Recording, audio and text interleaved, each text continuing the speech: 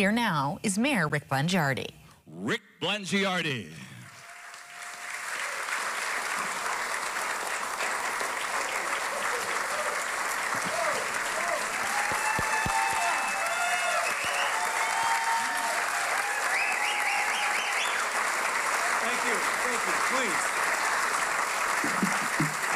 Please, thank you. Thank you.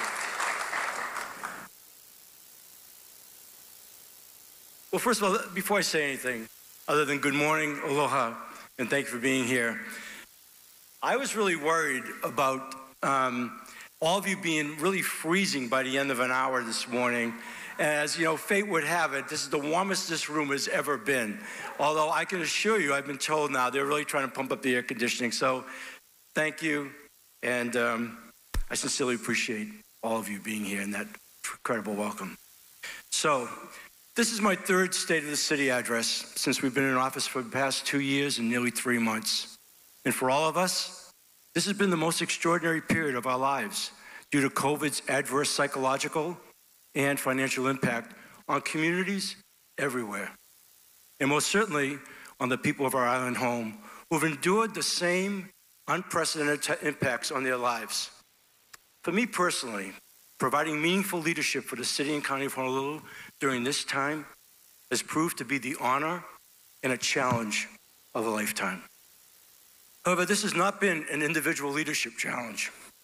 Instead, it is one that requires dedication and hard work from my entire leadership team of extraordinary men and women in our cabinet, and the thousands of dedicated city employees who work and care for our island home. And when I look around this auditorium, I see a room full of people who play vital roles in the successful workings of the city and county of Honolulu. So unfortunately, it's impossible to recognize everyone today in all that you do for Oahu. But I want you to know that if you are in this room, you are here because you are making a meaningful difference. I would be remiss, however, if I did not recognize key leaders with us today. First, Governor Josh Green.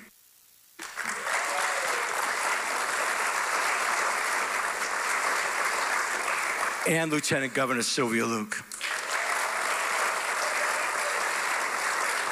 I'm just going to say it publicly, and I'll say it again, that I'm confident you and I and we are going to create a better alignment between the state and the city and county of Honolulu. And I'll speak more to our joint efforts this morning. Chief Justice Mark Reckenwald of the Hawaii Supreme Court, you honor us, sir. Thank you. Thank you for being here. Hawaii State Representative and Speaker of the House, Scott Saiki, thank you for coming. Thank you, Scott. It means a lot. And to our distinguished governors, former governors, Governor George Ariyoshi, Governor John Waie, and Governor Neil Abercrombie, thank you, thank you. Thank you for your leadership and your sage advice. And to Governor Ariyoshi, who turned 97 years young on Sunday, happy birthday. And happy birthday, and God bless you, sir. God bless you. All right, and to our former mayors, Mufi Hanneman and Kirk Caldwell.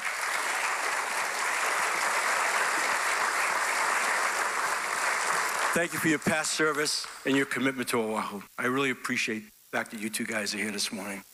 And to former Congresswoman and Chair of the Heart Board, Colleen Hanabusa. My most sincere mahalo, Colleen, for your leadership and unwavering commitment to public service. And to our U.S. military partners, represented today by General Charles Flynn, Commanding General, U.S. Army Pacific. Okay. Major General Mark Hashimoto, U.S. Marine Corps Mobilization Assistant to the Commander, U.S. Indo-PACOM. Colonel Spiros Kaparakis, Commander, Marine Corps Base, Hawaii.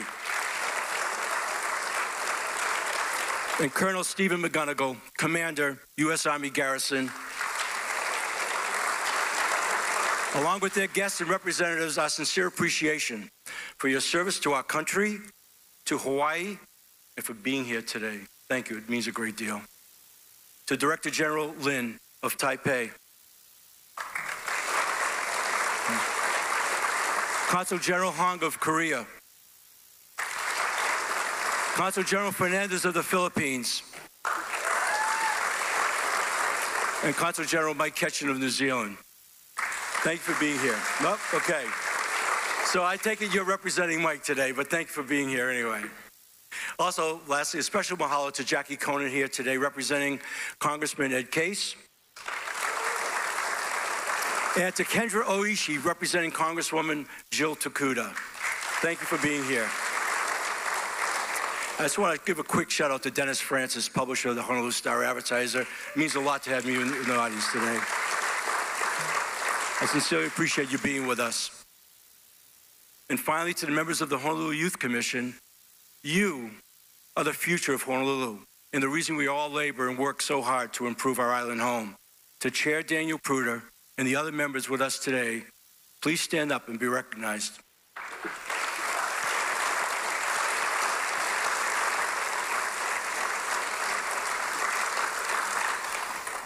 I also want to take a minute to give special recognition to the elected members of our Honolulu City Council, the most important partners to our administration. So as I call your name, please stand and be recognized. First, Chair Tommy Waters, Council District 4. Tommy. Tommy, I want to thank you for your willingness to work collaboratively with our team and for your leadership of the council. While we may not always agree, I have great respect for the tremendous responsibility you hold as council chair and a deep appreciation for your dedication to serve. And I really sincerely mean that, Tommy. I really do. Okay? Council Vice Chair Esther Kia Aina, representing District 3. Your passion to serve is truly infectious. And I'm humbled by your preparation and your knowledge on every topic and your tenacity to making things happen. Thank you, Esther. Budget Chair Radiant Cordero, Council District 7.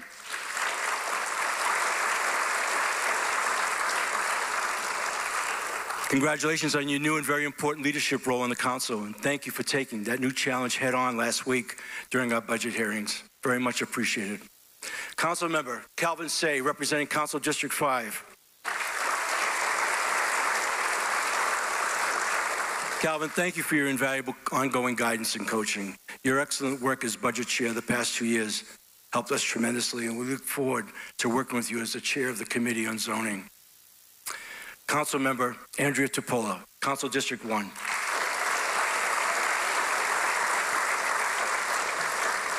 Your relentless work ethic, your determination, and your ability to provide and execute new ideas to best serve the people of your district is really, truly inspiring.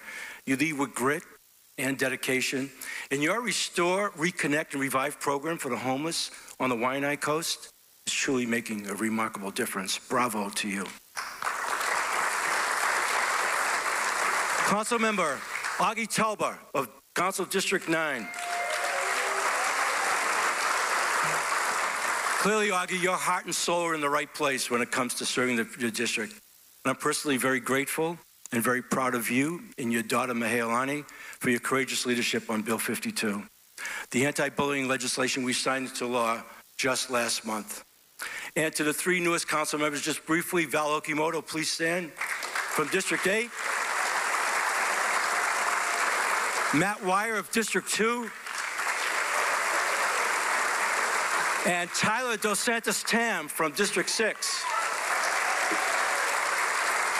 Once again, to the 3 of you, welcome to the Honolulu City Council. Now, I speak for our entire team in saying that we are thrilled to be working with each and every one of you. Finally, I want to acknowledge our cabinet leadership team, as well as a few other people who have contributed so much to our success this past year. Please know if you and your department are not mentioned today during my remarks, it's only because of time limitations. In no way reflects on the importance or the significance of your leadership and what you and your teams are accomplishing each and every day. But to the following individuals, please know I could not be more proud and grateful for all that you do and the intelligence and humanity you bring each and every day. To our Managing Director, Mike Formby. To our Deputy Managing Director, Krishna Jairam. To our Corporation Counsel, Dana Viola. To Andy Kawano, our Director of Budget and Fiscal Services. To Sam Moku, my Chief of Staff. Communications Director, Scott Humber. Deputy Communications Director, Ian Shuring, and my Executive Assistant, Ms. Lisa Chun, right here. Our weekly meetings and your many selfless contributions each and every day have been valuable and inspiring to me. Thank you. And to my three children who are not here, Matt, Laura, and Ryan, I couldn't be more proud of the men and the women that you've become. And lastly, to the love of my life, my wife, Karen. Okay?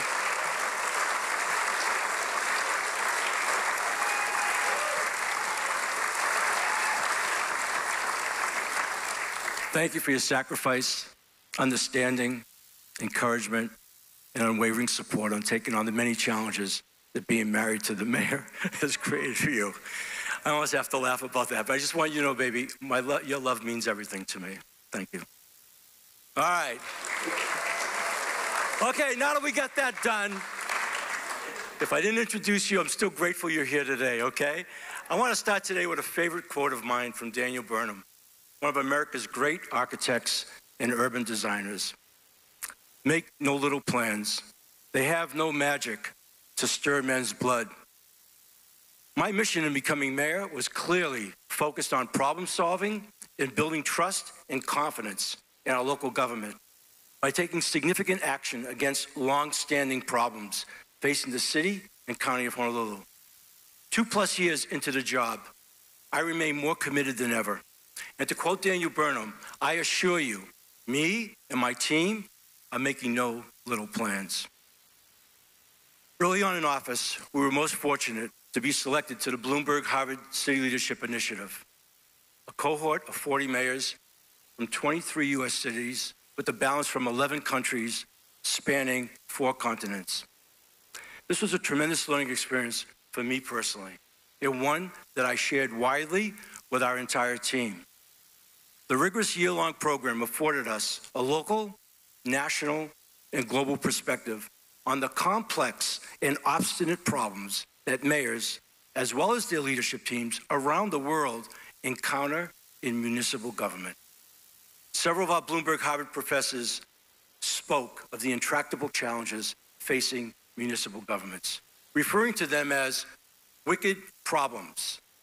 Wicked problems, a term that has been used in academia since the mid-1970s. Wicked problems threaten the vitality of communities everywhere, and they persist despite countless attempts to resolve them. Their structure is contradictory and ever-changing. And above all, they are long-standing issues for which the public has grown weary and has little to no tolerance.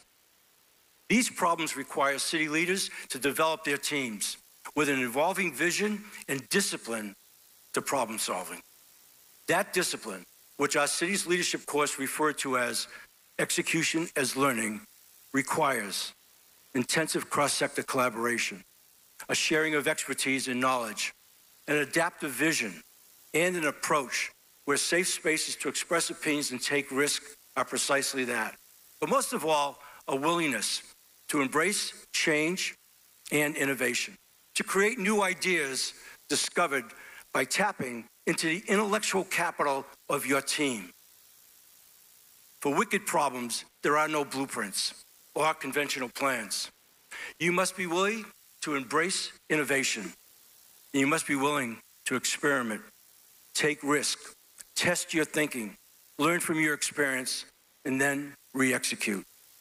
When we came into office, we had our fair share of wicked problems, and we approached every one of them with the same methodology. We challenged our team to think big, collaborate, take advantage of each other's knowledge and expertise.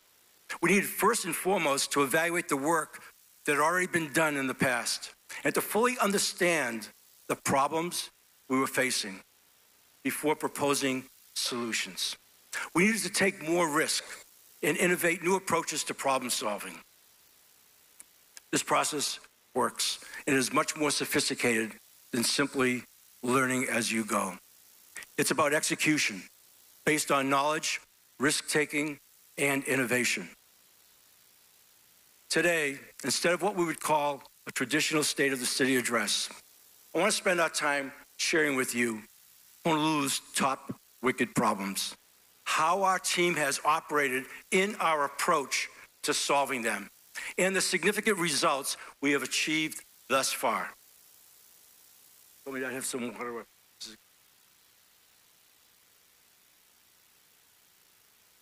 First, our lack of affordable housing and homelessness. Two related but distinctly different wicked problems and top priorities for both the state and our administration especially. When we came into office, we assumed an Office of Housing with only 2 staff members, both of whom were principally focused on homelessness. It was clear to us early on that the city's housing program had been fragmented since at least 1997, when the troubled Department of Housing and Community Development was disbanded. And even though the Office of Housing was created in 2011, in an attempt to reunify those efforts, it was never funded or staffed at the level that was necessary to independently execute a formidable housing program without the assistance of other departments. We knew that operational structure could no longer remain the status quo. So we formed an affordable housing working group co-chaired by Mike Formby and myself, where all city departments that touch affordable housing meet weekly to drive execution on city affordable housing policies, programs, and projects. Now, this created cross-sector collaboration that was desperately needed.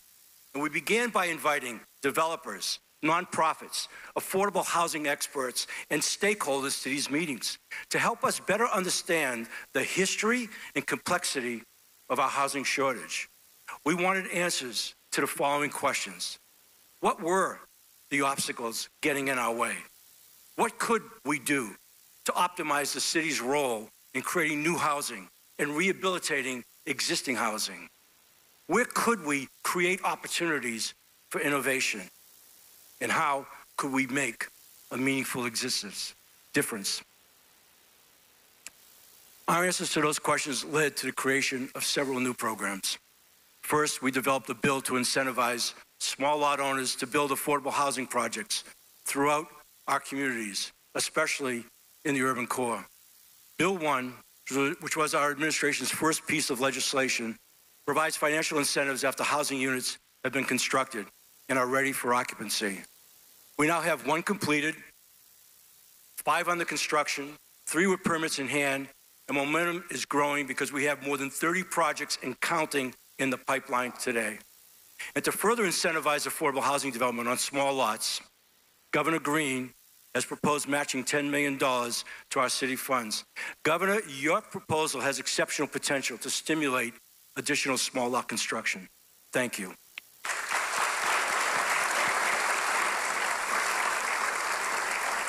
Second, for the first time in 25 years, our administration reestablished a municipal private activity bond program to help fund the rehabilitation and development of affordable housing units on Oahu. Now, despite not having a handbook or administrative rules, we not only stood up the program in 18 months, but this past December, selected 2 projects in Chinatown and Waipahu with over 500 affordable housing units. And those units will now be rehabilitated and their affordability status extended for the next 60 years as a direct result of our PAB program. And this is only just the beginning because of the potential impact of this program with developers on a going forward basis. And none of this would have been possible without the excellent work of our Affordable Housing Working Group, led by the Bond Program Knowledge of Corporation Council, under the tireless leadership of Dana Viola, and the addition of Craig Harai, the former State Budget and Finance Director and former HHFDC Executive Director. Craig has been instrumental in helping us work closely with HHFDC so that we smartly align city and state funding with our many affordable housing projects. And at the same time, our Affordable Housing Working Group was standing up new programs. We're also driving execution on existing affordable housing projects, some of which were started under Mayor Caldwell, but were completed in 2022. They include West Lock Modular, 57 units fully rented. Harbor Arms in Pearl City, 30 units fully rented. Halle Vaiolu, a long overdue and much needed affordable housing project for seniors in Chinatown that broke ground last June, creating 155 units that will open this fall. And we also want to offer, in that regard, a very special mahalo to the Michaels organization for their unwavering commitment to seeing this project become a reality. Verona Village, where we are now finalizing completion of all preconditions to development. This is a commitment that was 30 years in the making, and the first step in redeveloping this historic Ever Villages community into a promised affordable housing community of 140 homes. Delight Bakery, a Dillingham property that was also purchased in 2019 by Mayor Caldwell, that we will transform into an affordable housing project along the rail line. Mahalo Mai, just last week I had the honor of joining Governor Linda Lingle. I'm sorry he's not here this morning. She called in, wasn't able to make it. And members of the Women's Prison Project to formally open doors on the city's permanent supportive housing project for justice-involved women who are transitioning back into society. And I can assure you, this 24-unit project would never have happened but for the vision and persistence of Governor Lingle. So congratulations, Governor. She's not here, but as well as to the members of the Women's Prison Project and the many benefactors and supporters who made this project a reality.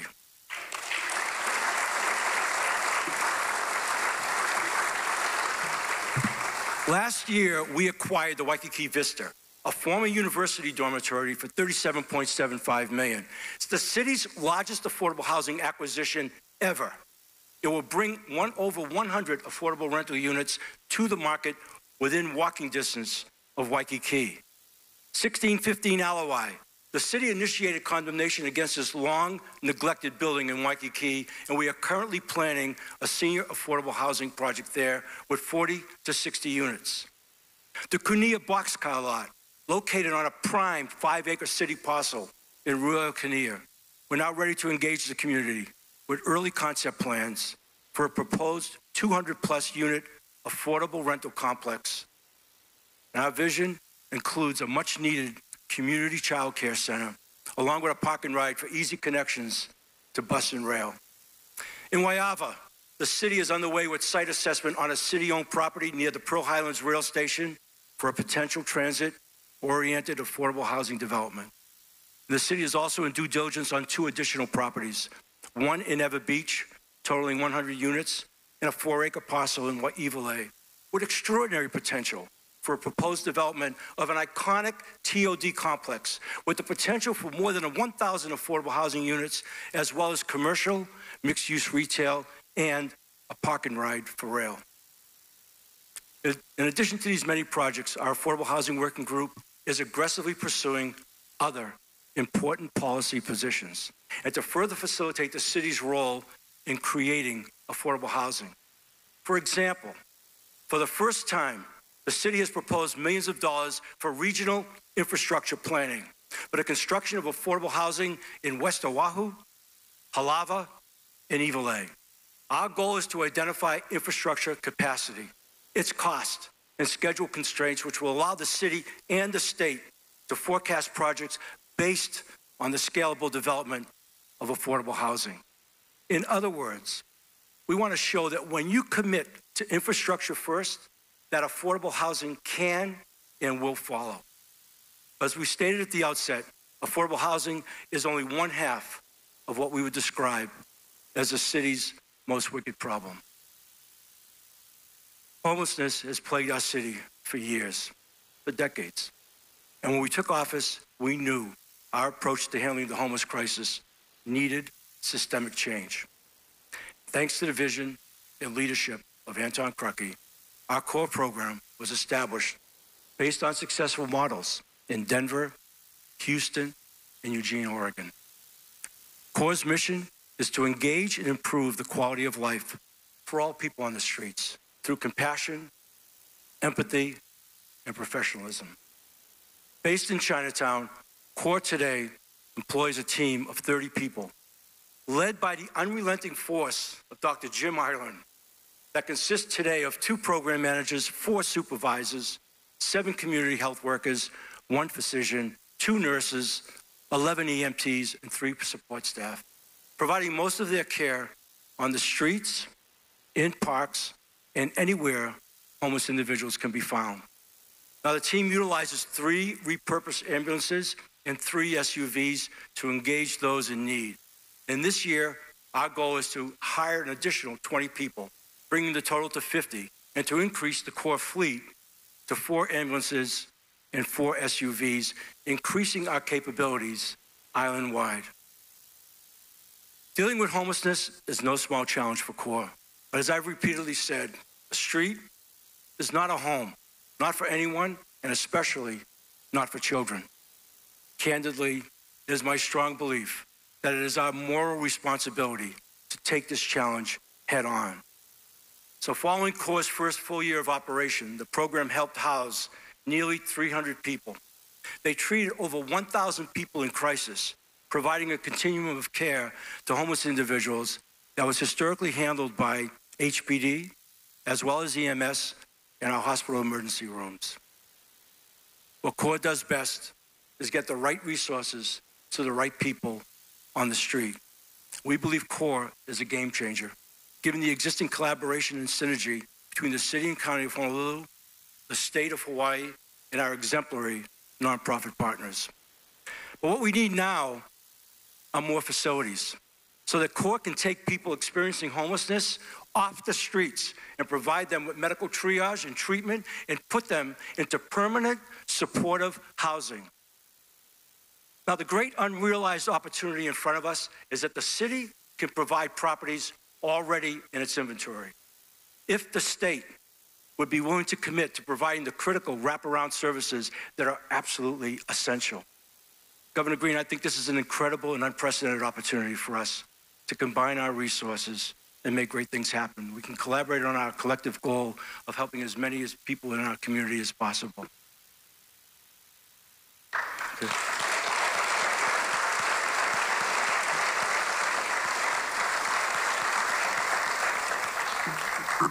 We also believe that our Affordable Housing Working Group and the birth of the CORE program are shining examples of solving very complicated problems. However, we can do more. So what if we address the real issues head on and consider organizing government to respect our people's priorities? What if we acknowledge that while it might have been prudent in 1998 to disband the city's troubled Department of Housing and Community Development, it simply no longer makes sense, given the unmet demand for affordable housing over the last 25 years. We don't need to conduct a survey of the people to know that affordable housing is a burning priority. Far too many of our neighbors are voting with their feet, leaving Hawaii because they cannot afford to raise their families here. And this is not a whimper or a cry for help. This is a primal scream. So today, I'm making several significant announcements out of respect and concern for the people of Oahu. First, and this announcement comes with the blessing of Governor Green, the city is naming Denise Iseri Matsubara, who is joining us here today as our new Executive Director for the Office of Housing and Homelessness.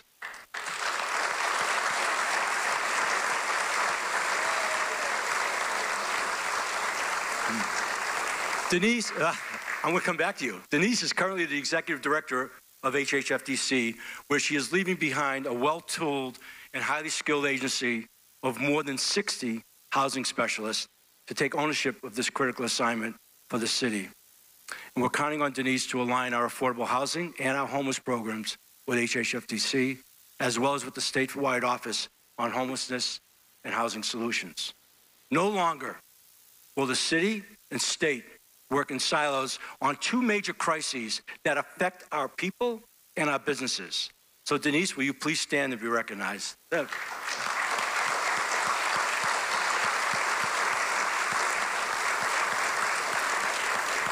So in addition to taking over leadership of the Office of Housing and of our Affordable Housing Working Group, I've assigned Denise one critical task in particular. Under the charter of the City and County of Honolulu, the mayor, and only the mayor, may propose changes to the duties and functions of our city departments. So today, I'm exercising my authority under charter to start the study for a potential reorganization of the city's housing and homelessness programs, reflecting the people's priorities. Denise will lead this effort and provide a report for our team by this time next year. This is no small endeavor. If we need to reorganize our city government to align our city resources with the people's priorities, I want to do it broadly, especially when you consider additional issues like affordable housing funding mechanisms and the 201H policies. Talented leaders like Denise and Craig Harai have the expertise to help us enact systemic change that serves the people. And I want to do it on my watch. Now, look, all of our plans and all of our initiatives in the realms of housing and homelessness are inherently dependent on the third of our so-called wicked problems. And quite honestly, the one that keeps me up at night. The Department of Planning and Permitting, back in 1998, when DPP was formed by consolidating the Building Department, the Department of Land Utilization, and the Department of General Planning, the city issued nearly 14,000 permits with a total construction value of $796 million. Last year, DPP issued just over 14,000 building permits out of 20,000 applications filed for a total value of over $2.5 billion. So in 24 years, the total number of permits being approved in a calendar year has only seen a minimal increase. But the value of those permits, accounting for inflation, has gone up more than $1 billion, an increase of roughly 75%. Now, clearly, the dramatic increase in project valuation, along with changing code requirements, have extended plan review times. And there is no denying the far-reaching impacts those delays have on our economy, on construction, and on our transition to clean energy, especially in the solar industry. That in mind, we are more determined than ever to fix an antiquated and broken permitting system from within. We've invested 2 years in a top-down master plan approach to understand how permitting and planning get done in the City and County of Honolulu. The first thing we discovered is that we could capitalize on the good, smart people already working in the department. In September, we made a significant change in leadership and leadership style by promoting Don Takeuchi Apuna from within to lead DPP. And we also brought back Jiro Samada as Deputy Director, a man with significant experience in DPP and in other senior leadership roles.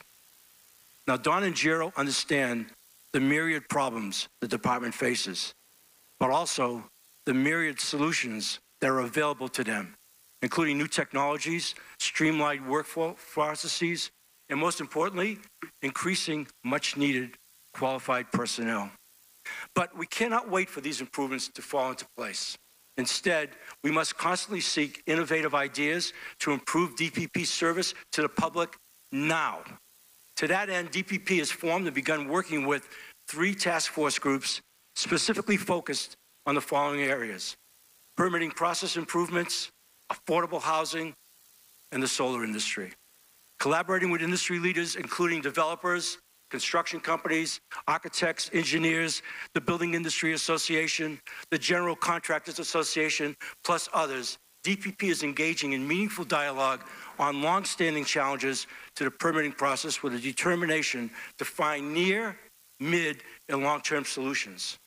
Now, these conversations will continue as DPP works to decrease the average permit time from the painful, unacceptable average of 300-plus days that commercial and residential projects currently endure. The department recently implemented the use of artificial intelligence, or a bot, to pre-screen building plans for common errors that slow the review process. And that's having an immediate positive impact.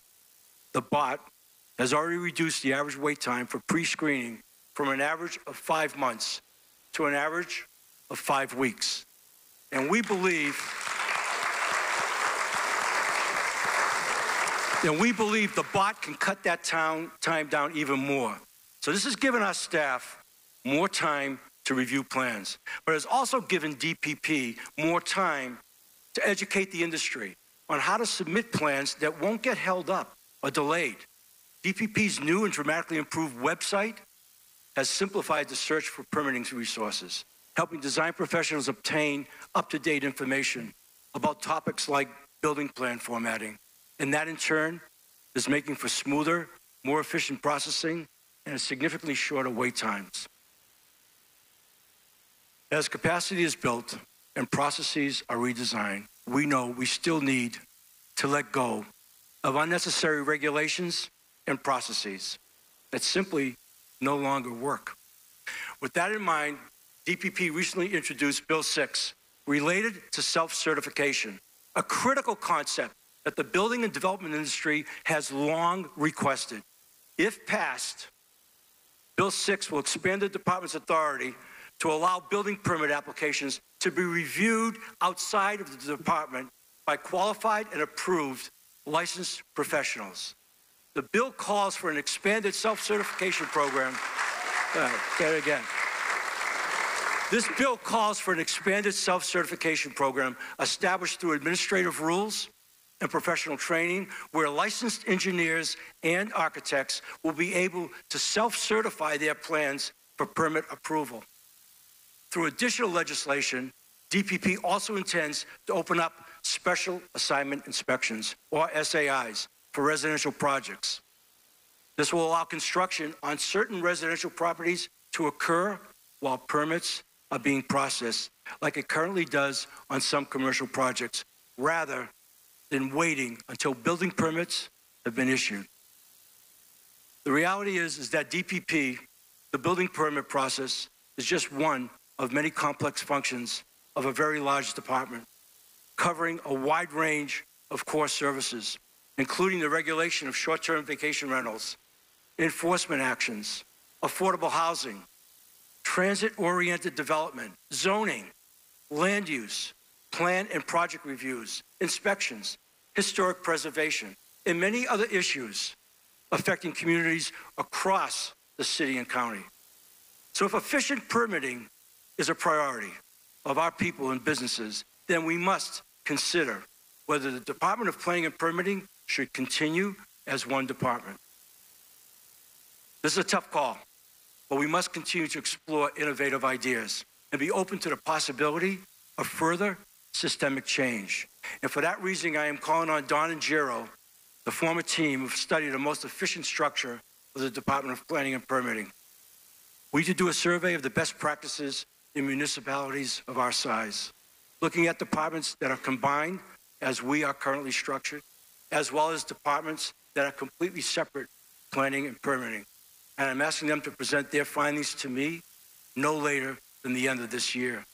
So if we need to rechart our course and look at additional systemic change, I want to do that sooner rather than later. So Don and Gerald, thank you for taking on this additional task, as if you don't have enough to do already. You know, we're all genuinely excited about the future of DPP. I want to make that really clear, and what a fully functional DPP will mean for the city and county of Honolulu and our island economy. Sip of water.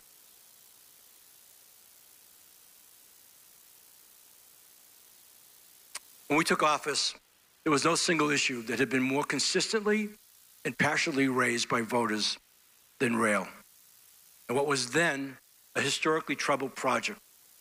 It was a long-standing front-page issue in the media, and there were frequent calls to abandon the project or stop it at Middle Street, well short of downtown Honolulu, which was, for me, a non-starter. The rail presented an immediate challenge to my leadership responsibilities and obligations as mayor. Fortunately, as the saying goes, within every challenge lies an even greater opportunity. We were positioned to take advantage of a critical moment in time, following a failed P3 and changes in leadership at heart and the Federal Transit Administration in Washington. So we seized that opportunity to unite the mayor's office with HART's leadership and the HART board. Along with Executive Director Lori Kaikina, a highly skilled and accomplished engineer, and former Congresswoman Colleen Hanabusa, my first appointee to the HART board, who quickly was elected and unanimously became board chair, we created a cohesive working group with a commitment to regaining the trust and confidence of the FTA. The key to our approach was a paradigm shift. Instead of telling the FTA what we could not do, we told the FTA what we were committed to do by offering a new recovery plan and also a new set of financial numbers. We turned what had been a historically negative conversation into a positive one, and the FTA agreed. We began collaborating weekly with key stakeholders to painstakingly scrub the project's financial numbers, knowing we had a responsibility to deliver a fiscally constrained but functionally sound rail system to our residents. Ultimately, our numbers supported a system that would run from East Kapolei to Civic Center and Kakako, and HART submitted their recovery plan last June. And the FTA approved that recovery plan less than 4 months later, setting forth a process by which the FTA and the city could move forward together to amend the FFGA and trigger the release of $744 million that the FTA had long withheld from the city since 2017. So standing here today, I'm immensely proud of Lori Kaikina, Rick Keene, Colleen Hanabusa for their leadership.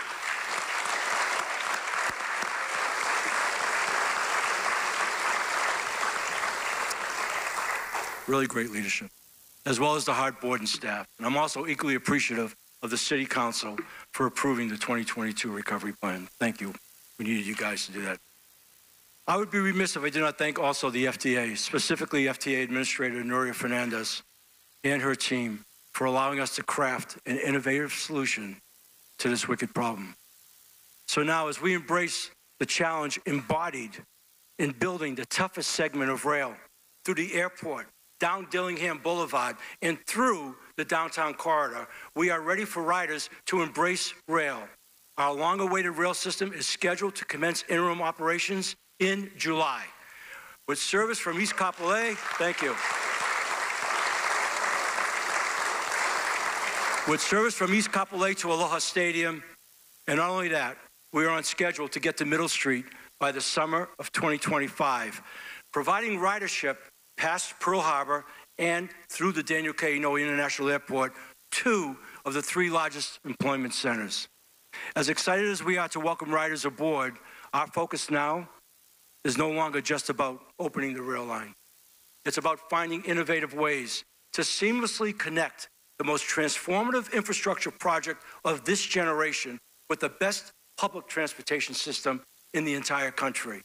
On day 1, we'll connect rail riders from West Oahu with their destinations further east by meeting every train in Halava just 20 minutes after it leaves Kapolei, with express bus service that takes riders downtown and to UH Manoa. Our rail riders will bypass congestion on the freeway, where traveling the same distance can take an hour or more on even the best of days. As we prepare to expand our transit options, the Department of Transportation Service is investing heavily in our infrastructure. We will use existing funding resources this year to secure 39 new electric buses to pair with the 17 already on our roads, and with the goal to convert our entire fleet to electric over the next 15 years. These buses are quieter, they're cooler, they're 100% emission-free, and 5 times more efficient in terms of mileage output. Okay? Now, whether you ride public transportation every day or not, the city is also investing in smarter, safer roadways.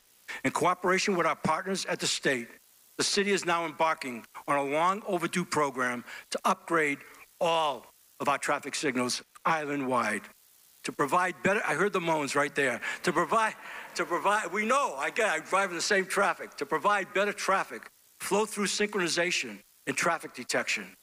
And we're also expanding our traffic camera network. You know, for years, I watched as my former traffic reporters try to track accidents or lane closures on the Leeward Coast using traffic cameras that only went so far as Honokai Highway. Not anymore. This year, we'll kick off a project to install new traffic cameras and connected traffic signals from Kapolei all the way to Makaha, providing an incredible new resource to Leeward residents who already spend more time in traffic than almost anyone else. And that's not all. In working collaboratively with our IT department, we decided to think bigger because the broadband infrastructure we need to bring that camera network online can serve an even greater good. So as part of this expansion program, since we will already be installing new network capabilities, we're announcing today a plan to provide free Wi-Fi in city parks and beach parks up and down the Waianae Coast.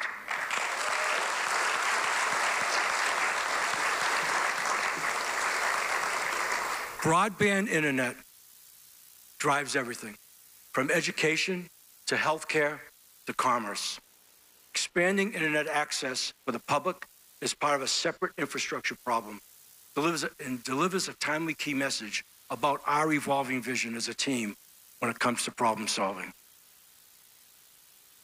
Now, as important as our approach to transit and transportation infrastructure might be, we are operating with an even greater sense of urgency when it comes to the evolution of our approach to public safety.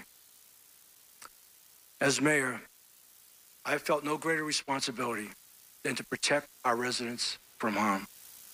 Now, I strongly believe in meaningful consequences for bad behavior, because without consequences, it has been proven bad behavior and criminal acts proliferate. Unfortunately, there are far too many habitual criminals on our streets who have been arrested many times. Well known to HPD, well known to the prosecutor's office, and also well known to the judiciary. Individually, our systems see these repeat offenders over and over and over again. But for far too long, information held by one arm of our justice system isn't openly shared with others. We need to embrace a system-level criminal justice approach where all components of our law enforcement system share data so they can work together and connect with each other on what works and what doesn't work. Now, Prosecutor Steve Arm has been a champion for getting tough on crime, and Chief Justice Mark Rechtenwald has given us unprecedented access to his office and his circuit and district court judges to better understand and share their concerns about the judiciary process and their role in criminal justice. These open conversations are leading to improvements in a criminal justice system that crosses many departments, branches, and agencies at the state and county levels. And just this year, as part of the city's legislative package, we introduced House Bill 100 and its Senate counterpart, Bill 210. These bills acknowledge that the state and counties lack a common repository for tracking data related to the criminal justice system. The bills would establish a data sharing working group which would make recommendations for a statewide criminal justice repository to facilitate better cooperation among our criminal justice agencies. You know, frankly, it's amazing we've gone on this long without sharing criminal justice data. Now, I appreciate the legislature hearing our bills, and I look forward to working with them, Speaker Psyche and President Kochi, on these important measures. I cannot stress enough how much we need your cooperation. Look,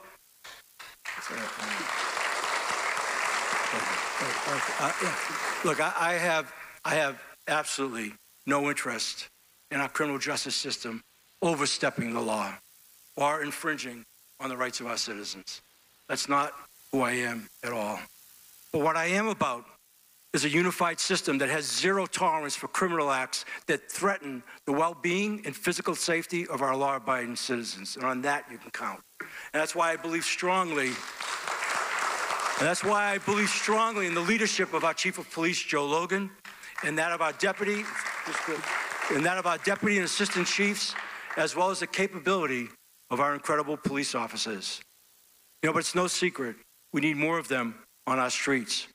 We need to add 50 new uniformed officers before the end of June, and 120 in the next fiscal year. Because we all know that with a well-staffed and well-trained police department, a prosecutor like Steve Arm, and a judicial system that believes in the strong but fair enforcement of the law, our neighborhoods will be safer and our communities stronger than ever before. Law enforcement is only one element of our city's holistic approach to public safety, and it represents only some of the challenges our city faces in the context of protecting our people. For example, I don't think the public is generally aware of the record-setting call volume for emergency medical services. But the numbers are staggering, and they continue to rise post-pandemic. Our EMS team received nearly 130,000 911 calls last year, and crews responded to more than 85,000 medical emergencies, all with a city fleet of just 21 full-time EMS units. So in simple math, EMS responded to an astonishing 235 calls per day. 235 calls per day. These increases in call volumes and medical responses are putting an incredible strain on our resources, the most important of which are our colleagues, our EMTs, paramedics, and dispatchers. Recently, I had an incredible opportunity to meet with 5 senior EMS personnel in my office to learn more about their concerns, valid concerns, which included the stress of their jobs, given the high call volume, and the departure of skilled co-workers to high-paying medical jobs outside of the city. At the end of the meeting, I asked them, if conditions are this stressful, what keeps you in your job? And each of them looked at me in the eyes and said, we love what we do. You know, that's dedication, humbling dedication in the face of incredible adversity. So bottom line, the city needs to expand our EMS coverage across the island. And we're starting with 48 new EMTs who will be entering into the Recruit Academy this coming July. We will soon add 2 new ambulance units in the urban core, as well as a new joint ocean safety and EMS station in Kaka'ako. And we also budgeted for 8 new ambulances in the coming year, in addition to the 4 we just added last year. And so I extend my most heartfelt appreciation to our entire EMS team for their frontline service during these most difficult times. My most sincere mahalo. Great job.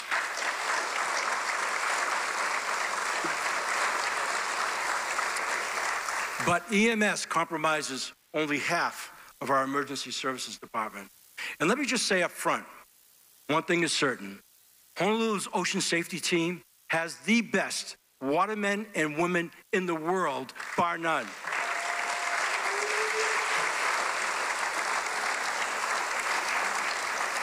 And as it turns out, they also have some of the best surfers in the world, too.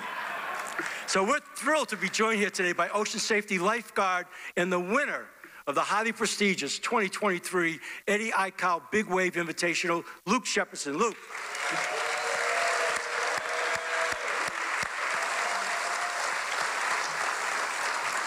Yeah.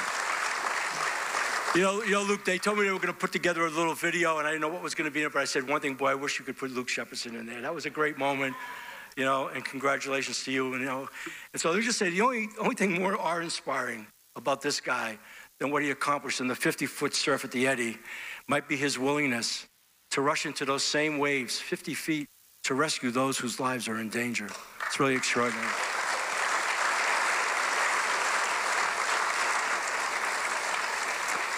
But like with EMS, providing a steady and watchful eye on our beaches has pushed our lifeguards beyond their resource capacity. Several years ago, the city expanded ocean safety's response hours for emergencies that arise along our shores from dawn to dusk. Now, with more than 40 towers on 227 miles of coastline. And given their immense responsibility to keep beachgoers safe, our ocean safety officers need more staff and better facilities. I'm looking at you, Jim. In our budget this year, we are committing to increasing the number of lifeguards we have across our island.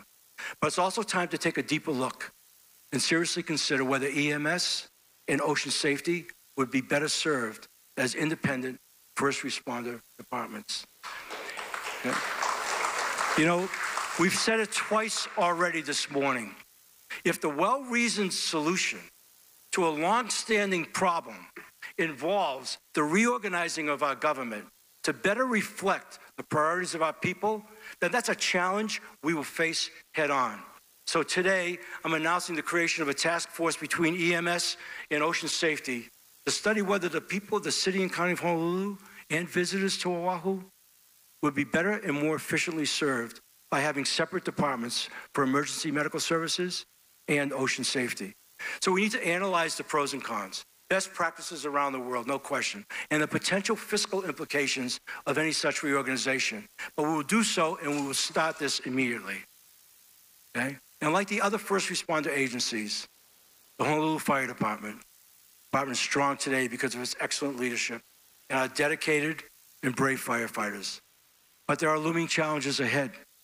While every new residential high-rise in our urban core may help reduce our housing shortage, it makes the job of our firefighters even more difficult and pushes them and their limits even more. So my goal as mayor is to continue providing the highest level of support to the high-performing operations of our first responders and to work closely with their leadership to improve employee morale, but more importantly, to strengthen these departments in every way possible to ensure that our communities all across the city and county of Honolulu are deservedly safe from harm. Okay, thank you. Now, our communities also deserve to feel heard, especially when it comes to persistent issues plaguing city government for years. So to our residents on the west side, let me say that you have been heard clearly on one topic in particular. And under my watch, the site of the next landfill for the city and county of Honolulu will not be on the Waianae coast. Let me repeat that, not on the Waianae coast, okay?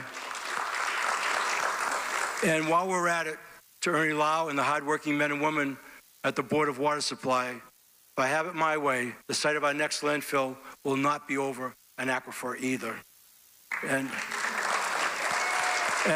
let me just say one thing.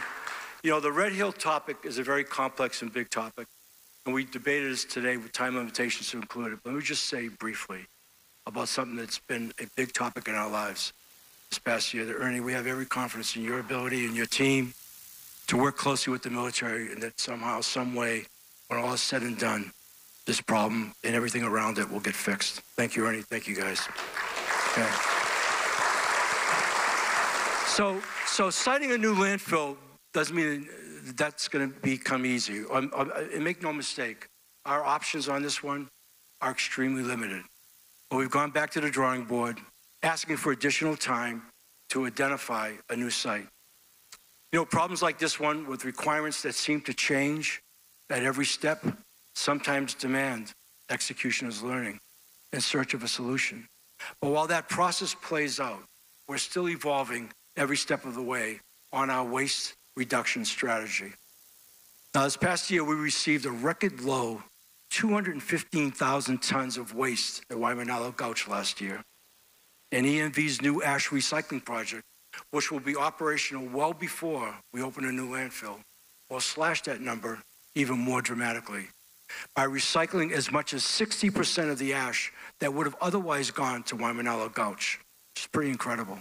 EMV will also be phasing in the implementation of curbside collection and composting of residential food waste. And quite honestly, this is a smart project that should have happened years ago.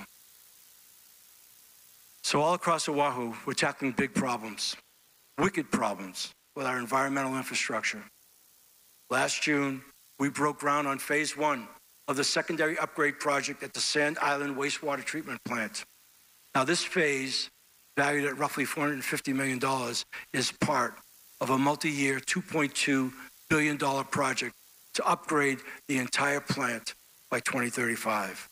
And later this month, E&V will open a brand new refuse and recycling convenience center in Kapolei, the first new convenience center to be built on Oahu in decades. And all across the island, we're upgrading our stormwater systems, taking better care of our streams, and working on monumental flood mitigation projects for the Alawai watershed in urban Honolulu and the Wailele stream in Laie. And this is about modernizing our infrastructure and protecting our island from harm, from environmental danger, and from climate change. Now, through our Office of Climate Change, Sustainability, and Resiliency, we are driving execution on climate action preparedness, which is a massive undertaking for all of us, especially as island dwellers. Last year, we secured more than $3 million in federal grants to address climate hazards, ranging from sea level rise and flooding to increasing temperatures and heat. Now, those funds, along with years of community and stakeholder engagement, have set the stage for our release later this summer of the city's first ever climate adaptation strategy, a strategy we're calling Climate Ready Oahu. With the passage of Bills 41 and 42 by the City Council, we are intensifying our shoreline management efforts. And last year, we collaborated with the industry on important cost-saving opportunities through building energy and water use tracking, which Oahu's biggest buildings will begin doing this June. And we're also working with industry and the council to update our energy conservation codes to balance long-term affordability with energy savings for new construction. And to increase the city's focus on the electrification of our transportation fleet, I'm assigning to CCSR the important responsibility of tracking that transition across departments. And I'm also asking CCSR to take the lead in the reduction of our overall electrical usage with near, mid, and long-term plans for the city's transition to clean fuel. In my mind, centralizing the city's commitment to climate action and adaptation under CCSR simply makes sense. Now, in addition to the enormous challenge of solving our wicked problems, the city has also other critical needs. And we saw a great need and opportunity in the area of early childhood education. Consequently, this past year, with the support of the Hawaii Community Foundation, the City and County of Honolulu created a dedicated early childhood coordinator position because we strongly believe that all children should have equal access to high-quality early childhood opportunities. And to serve in that role, we were very fortunate to find someone with the knowledge and experience that local families will be able to count on. Ted Burke brings to the city a 30-year career in this area. He knows how to level the playing field when it comes to equitable access to early childhood opportunities. And he knows how to engage families and communities as partners for innovation. But Ted knows, and we know, that one person is not enough.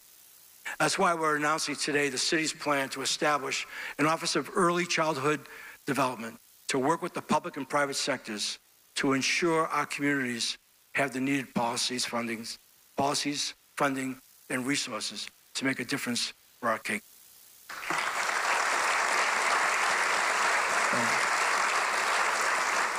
Now, we know that there is considerable work to do, and we look forward to collaborating with another extraordinary champion for early childhood education, Lieutenant Governor Sylvia Luke. Sylvia, and I promise you this, we're here to commit to being an exceptional partner with the Green and Luke administration, as well as with your Ready Keiki task force to help spark the long overdue development of an early childhood education system that hopefully will last for generations.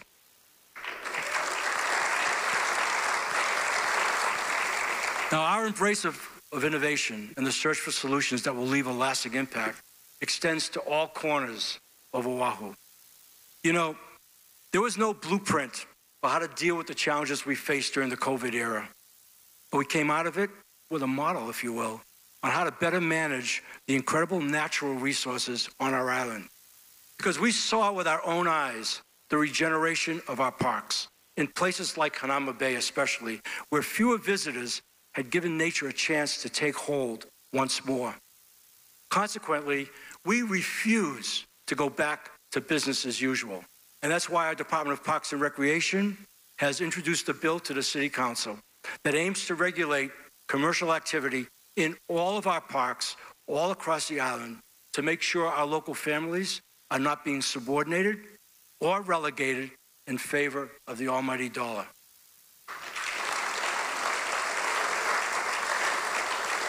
DPR has already worked with a wide array of stakeholders and community partners to identify fair and equitable measures and challenge us now to implement those lessons on an island-wide basis. I have a lot of confidence that we'll have a fair and equitable system that will make sense to everybody. I don't believe in bans, and I think that was a strategy we couldn't sustain. So we look forward to working with the council to enact a law that keeps our parks in the hands of our residents. It's really important.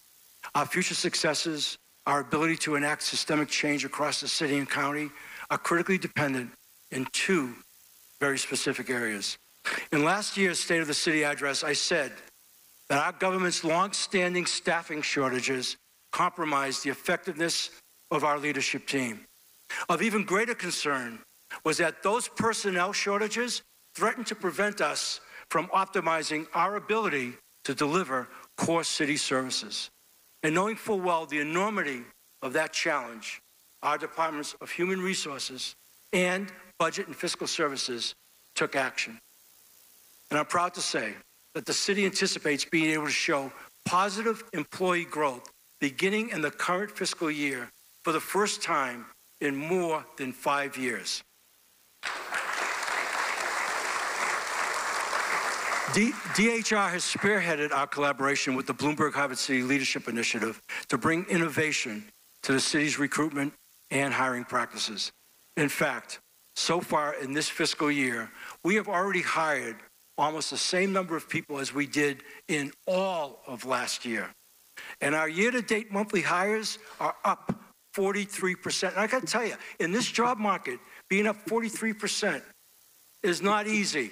So our hats off to our team for the recruiting effort, everything I've asked of them, and taking it most seriously, and to DHR for doing it. But please know that we still have more ground to make up, because the city absolutely needs to be competitive with the private sector when it comes to the hiring of our workforce. And we've learned that lesson firsthand in our recruiting efforts all these many months. But in the past 6 months, we've decreased the average time it takes to hire new employees by 25%. And that's progress in the right direction. Nowhere near where we want to be, but it's progress in the right direction. But no matter how much momentum we gain when it comes to hiring or how much we are able to grow our workforce, in order to execute on our priorities, that workforce needs to be sufficiently, yet responsibly, funded. Our $4.5 billion budget proposal, $3.4 billion in operating and $1.1 billion in capital improvements, represents our financial commitment to improving the quality of life for local residents through sound decision-making and responsible, principled spending. Our operating budget reflects a roughly $200 million increase from last year, about half of which will be spent on pay increases and fringe benefits consistent with collective bargaining settlements. Although we believe our budget will continue to drive our commitment to core city services, allowing us to invest in our communities like never before. And we want to start in your neighborhood. In fact, we want to start in all of your neighborhoods. Earlier this month, we proposed to the City Council a one-time tax credit of $300 for 152,000 homeowners on Oahu. Now, this means that if you own and occupy your home, that credit for the upcoming tax year amounts to an $86,000 addition to the current homeowners exemption of $100,000. Now, all told, we've set aside $45.5 million for immediate tax relief money to help you and your families offset the cost of living. And we're asking the City Council to work with us to make that proposed relief a reality. Now, as we close this afternoon, thank you for dealing with this warm weather in here.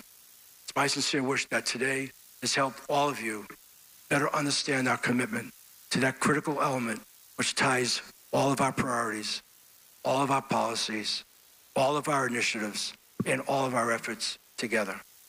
And that is hope. You know, once you choose hope, anything is possible. So I want to sincerely thank all of the members of our cabinet and all of the men and women who work for the city and county for their hard work and leadership, and for the invaluable, caring contributions you make each and every day. Now, as a team, we are committed to restoring trust in city government through our actions and positive results, because through the restoration of trust comes the reclaiming of hope. If being mayor has taught me anything, it's been how to embrace the joy of the struggle, to stand tall in the face of our wicked problems, and to be confident we will prevail. As someone once said to me, it has proven to be so apropos for this challenge of a lifetime. The days are long, but the years are short.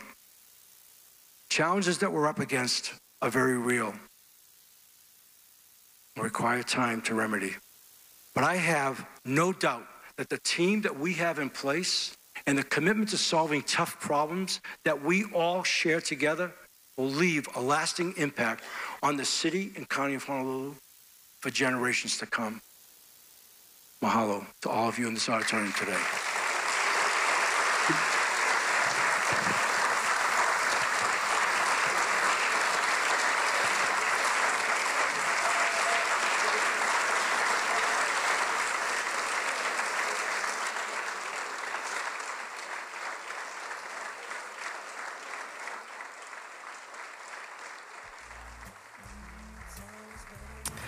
And that's Mayor Rick Blangiardi wrapping up an hour and 12-minute State of the City speech, his third as mayor for just over 2 years. Rousing round of applause there at the end, almost as big as the one for Eddie winner Luke Shepardson, who was there in the audience as well.